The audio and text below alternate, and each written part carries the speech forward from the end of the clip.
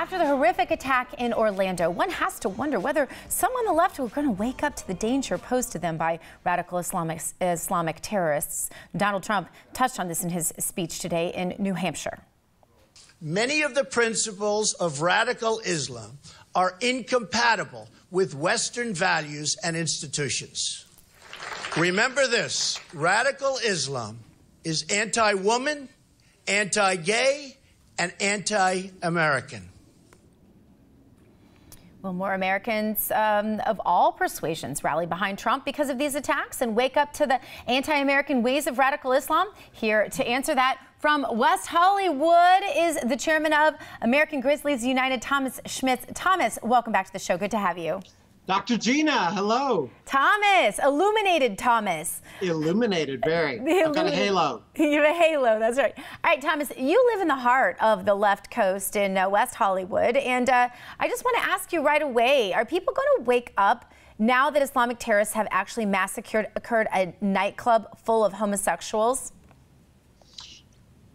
Here in Hollywood, people are waking up. I upgraded my cell phones a couple weeks ago, and the young millennials behind the counter at Verizon were all telling me that they like Donald Trump and they're going to vote for Donald Trump. It's just kind of under the radar, kind of on the DL, on the down low. There's a lot of Donald Trump supporters here in Hollywood. It's just that people are kind of afraid because Hollywood can be so tyrannical, like the Obama regime and like Hillary Clinton with their soft tyranny and mocking and just denigrating those who stand up for what America truly is. You know, Hillary Clinton pretends to be a friend of the gay community, and she is no friend of the gay community. Today, I have it right here. She tweeted out, "We cannot demonize, demagogue, and declare war on an entire religion. Hate is not the answer to hate." Well, you know what? Look, woman, we cannot demonize, demagogue, and declare war on an inanimate object like guns. Stupidity is not the answer to hate. You know, she can't have it both ways. You know, I'm sure her Saudi donors didn't like her tweet today about support for the LGBT. She can't have it both ways. Her immigration policies are designed to bring in more of a threat to us here. But we still have the vetting process that doesn't work. But she really does, Thomas, have it both ways, actually. She says that she's all about being the first woman president, that she's going to be an advocate for women, when she's taken tens of millions of dollars, Thomas, from governments that oppress women horribly, won't even let them go to school, that don't give them a full person status in courts, that stone women to death, that throw homosexuals off of buildings. So she actually is getting away with it. Their propaganda machine is strong. How do you combat that? Well, we the people, we refuse to allow America to become a place where gay people, where Christian people, where Jewish people are targets, are persecuted and intimidated by radical Islamic terrorists. And Mrs. Clinton doesn't seem to get that. She doesn't seem to be able to understand that we have to prioritize the law protection of law-abiding people who just want to live their lives, feed their families, and do their jobs. And these people who died on Sunday were just out having a good time and dancing, and these radical Islamic terrorists came and killed them. This is not about guns. This is not about homosexuality. This is about holy war. And until our leaders get that, this will continue. This is a holy war. The other side knows it. We know it. But our leaders refuse to say it. This is a holy war. It's nothing new. This has been going on for centuries. That's right. You know, the word assassin, it has an Islamic origin. You know, in school, you know, we were taught, oh, the evil Christians and their crusades came and killed all the poor little innocent Muslims. Well, something tells me that perhaps they were behaving the way they are now. Some things don't change.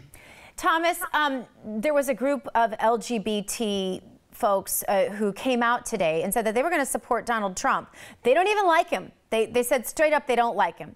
But they believe that he is the type of leader, almost a general type of leader, military general type of leader, who will get the job done, get this cancer on our culture, which is radical Islam, stopped. Are you hearing more of that in West Hollywood? And what do you think? Do you think someone communicated with these people, or do you think they just observed this and caught on to the lies they've been told? Because they've been used for so long. Oh, it's organic. People are catching on. The American people are not stupid. The American people are tired of Obama just monkeying around in the White House and pussyfooting around Islamic terrorists for 8 years, and now it's come to our soil. You know, this never would have happened under President Bush, because President Bush kept us safe.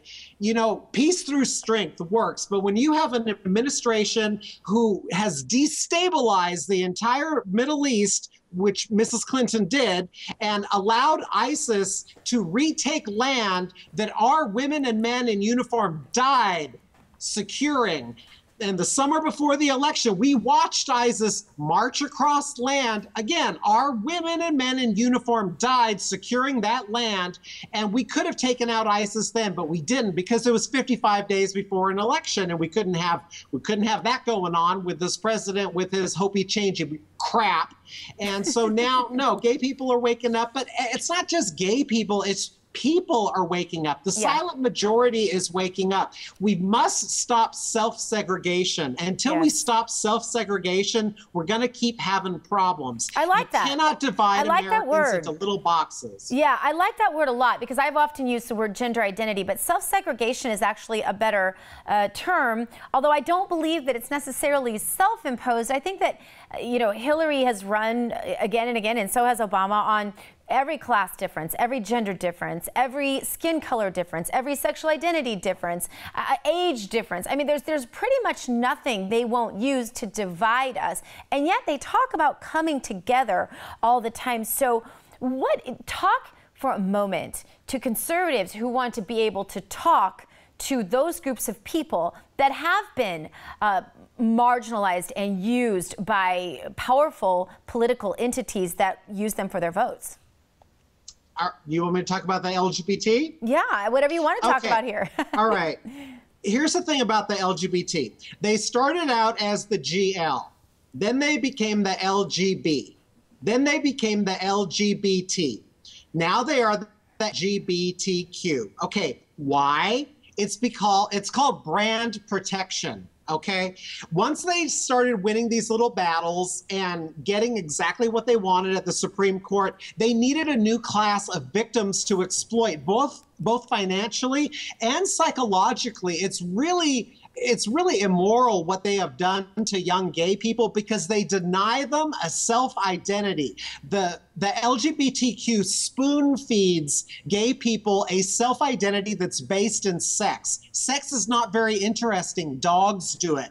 They have been doing this for years, and they spoon feed this victimology mentality. You know, I have never been discriminated against. I have gotten extra credit for my